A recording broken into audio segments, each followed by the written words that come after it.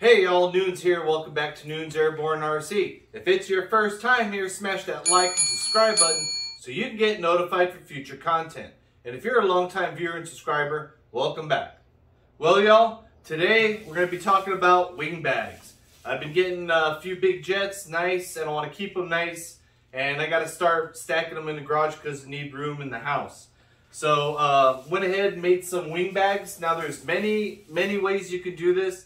This is probably not going to be the right one for you, but this is the way that I went ahead and did it because I wanted to look all fancy, schmancy, and snazzy, and I want it to last a little bit. So we're going to go ahead and get to it, but first, let's roll that intro.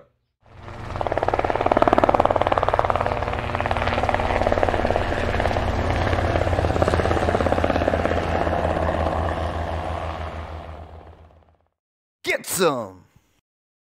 We're back, everybody. So, wing bags. What I went ahead and I chose to go ahead and do is most, if you buy a kit from like Carf or any of those high-end dealers, they usually send you wing bags with the model. And it's nothing but that reflective bubble wrap stuff that you can get at Home Depot, and that's where I got it. Like I said in the introduction, there are many ways you can do it. You can trace the shape of your wing, and you can go ahead and line it around with duct tape. That'll go ahead and work. But out here in the hot Arizona sun, that would work up until maybe about 7:30 in the morning, and that duct tape will go ahead and start peeling back. So what I went ahead and I chose to do is I went ahead and chose to sew them, and I modeled it basically from the ones that I would get with the Rebel Hot and stuff. So some things that we're going to go ahead and need is you're going to need a tape measure to go ahead and measure stuff out. You're going to need a sharp knife. I choose to use an X-Acto. You're going to need a straight edge for your straight cuts. You're going to need that insulated bubble wrap. I got mine from Home Depot. This is a 4-foot wide roll.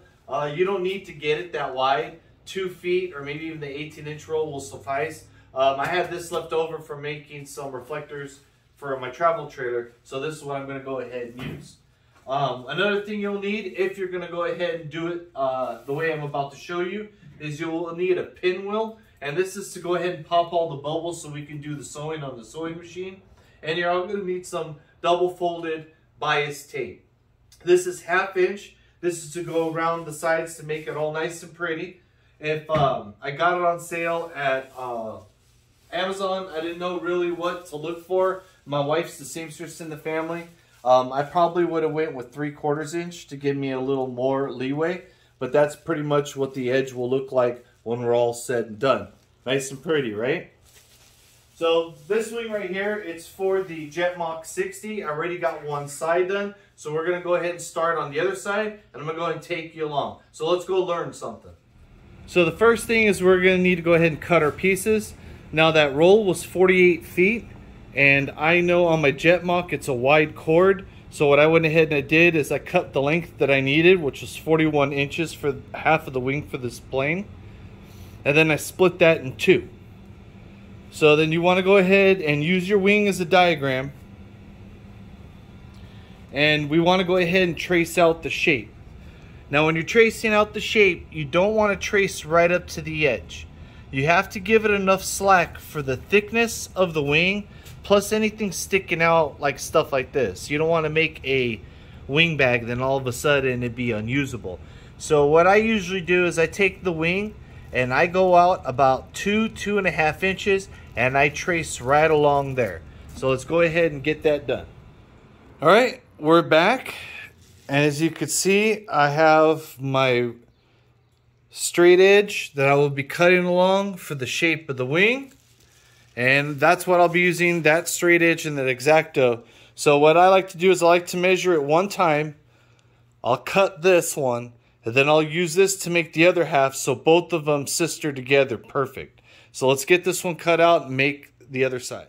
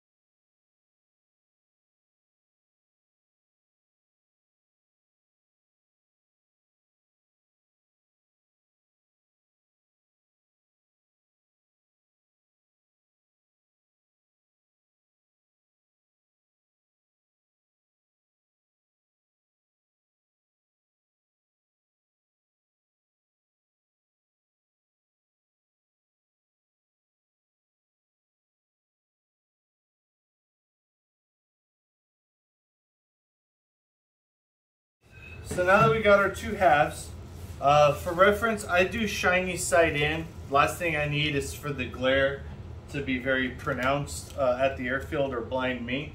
So what I like to do is I use normal packing tape, and I just put a little tape just to hold this straight so I can go ahead and do my first sewing. And before I do that, do my puncturing. So we're just going to go ahead and grab this tape, and we're going to tape up the edges.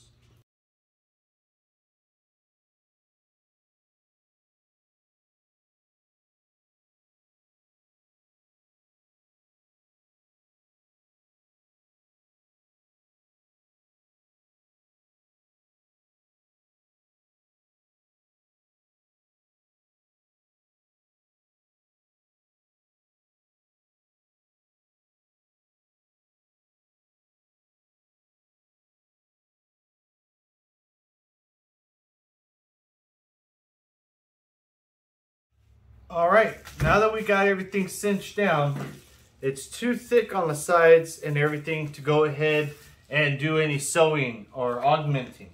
So that's where the pinwheel comes in. So I use a piece of cardboard and I lay it underneath, and I come in, honestly, I'm pretty generous. There's 5 wheels, I come up to about the 4th wheel, and all we're doing is we're gonna roll this over and pop these bubbles. We're gonna go ahead and go on down. It doesn't have to be all pretty, guys. On this part, the sewing will hide a lot. So we want to make sure that we get these bubbles popped to get a nice flat area, because this also gives us a tensile strength when we sew. And that's what we're doing right there. We're just basically popping everything so we can get that, so we can sew it straight across. So we're gonna do this on the bottom edge and the 2 side edges and leave the pocket open. So let's get her going.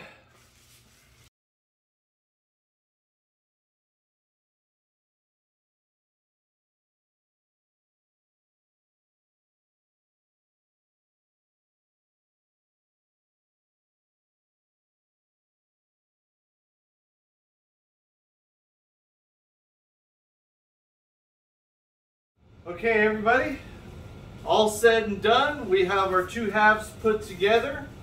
We have them taped just to hold them while we feed them to the sewing machine.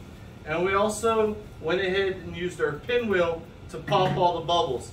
So what that bubble popping does is it gives us a nice flat edge that we can feed in through the sewing machine.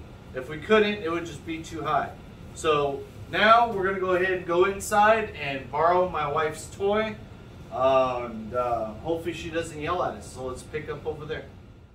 All right, everybody, we're gonna go ahead and move on to the sewing stuff. My wife got her thing all set up for me because I don't know how to use it other than just feed it through. It's a Singer M1500. You don't need anything heavy duty or special to go ahead and puncture this through. So the first thing we're gonna do is we're just gonna go ahead and throw a sewing edge all the way around. That way it makes it easier for us to put our bifold tape. I'm by no means an experienced seamstress, so I know there's people that can do this all at the same shop, but not me. So let's go ahead and get started.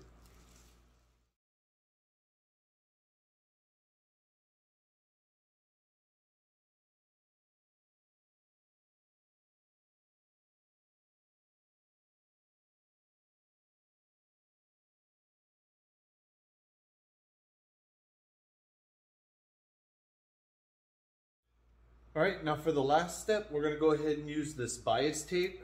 And basically all it is, it's fabric that's been folded and steamed right there.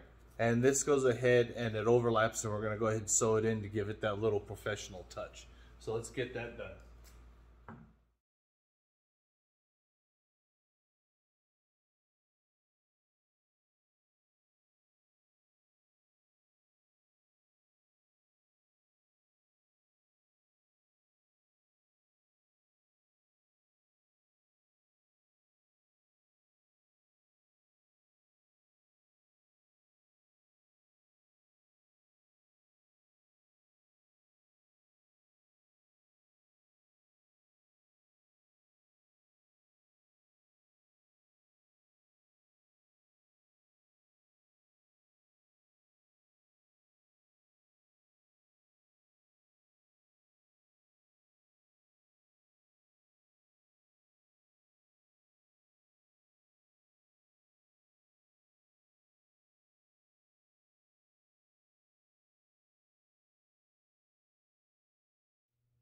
All right, y'all, we're back.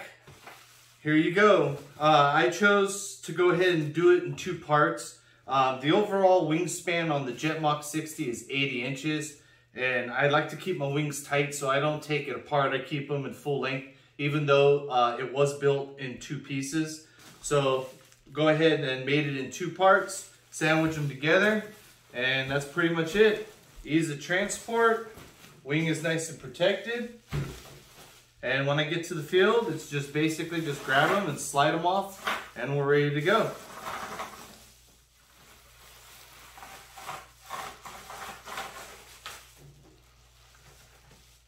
Well, hopefully y'all enjoyed this video. Like I said, there's more ways than one. You could literally just go ahead and make these 2 halves and use duct tape around it. I didn't want to use it because in this hot Arizona sun, it would become less tacky, and I was worried that my wing would go ahead and stick in the most opportune spot. So hopefully you all enjoyed the video. Hopefully you learned something, and there's more videos to come. Noon's out.